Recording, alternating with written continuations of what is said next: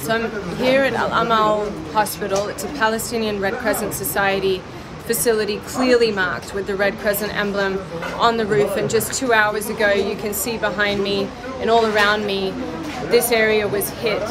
5 people were killed here, including a 5-day-old child. No child in the world should be killed, let alone one sheltering under the emblem of a humanitarian organization. This war has to end. You can see just behind me the diapers. This was a space where babies were living. This is a space where children were living. You can see on the floor the blood.